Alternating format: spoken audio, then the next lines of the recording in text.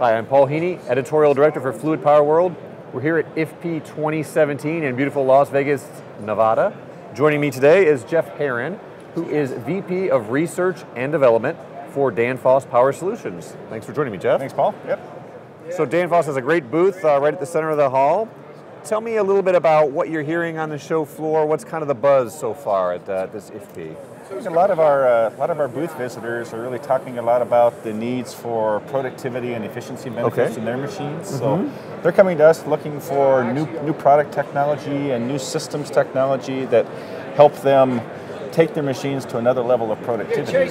Probably the other thing that's really popping out with me at this show is the increased focus on data.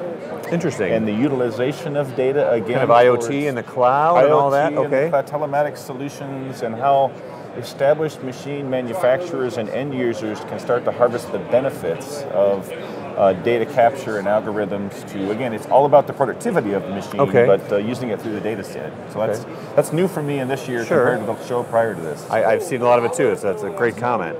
Tell me about Danfoss Power Solutions. What are the markets that you see, in the coming year that are your strongest, your weakest, or where are you focusing your energies? Yep, good question. So Danfoss Power Solutions today serves many off-highway machine markets. Agriculture and construction are probably our two largest. So this show is very important to us. We're putting a lot of effort right now into designing new machine architectures and applications like wheel loaders and like telehandlers and some of the real fundamental machines that drive the construction segment. Now that ag is starting to show some signs of life after several years of being in the downturn, we're also continuing to stay focused in specifically steering solutions for agricultural tractors. Is one of the technology areas that we feel like we have a real advantage for our customers. And so those are probably the two main sectors that we're really focused on improving capability in.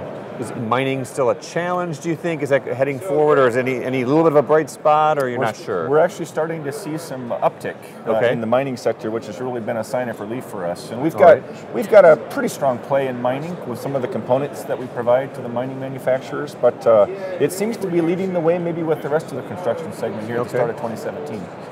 What about the rest of 2017 in general? Do you see this year as kind of a positive turning year for Danfoss? Where do you lie on that? I think it's the buzzword around is hopefully optimistic. We'll go for that. I think we started the year wondering if this was going to be similar to 2016 in our forecasting, and I think what we've seen so far in the first couple months of the year is things are maybe more optimistic than we had originally thought. So it's two months in, so it's a little early to declare victory. But I think we're optimistic for how the year's playing out. All right, that's good.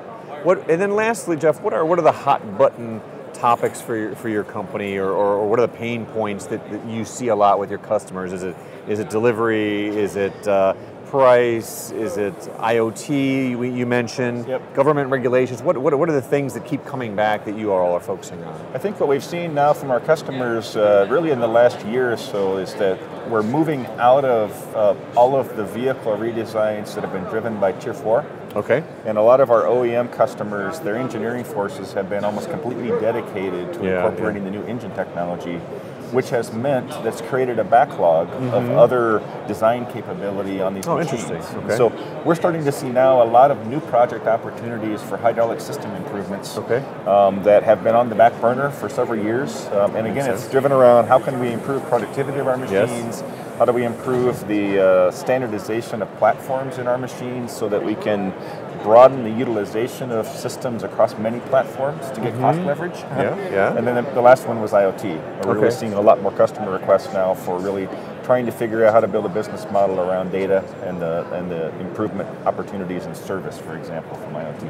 Definitely, it's going to be interesting to see what's going on at IFPE 2020, and a lot of these things I think will be implemented and will be in a different world then. It seems to be. Jeff, if people want to find out more about Danfoss Power Solutions, can they go online to do that? And if so, where would they go? You bet. We've got a prominent website at powersolutions.danfoss.com with a wide array of product and system information. Wonderful. And for more need-to-know engineering videos, you can always visit fluidpowerworld.com. Thanks for joining us.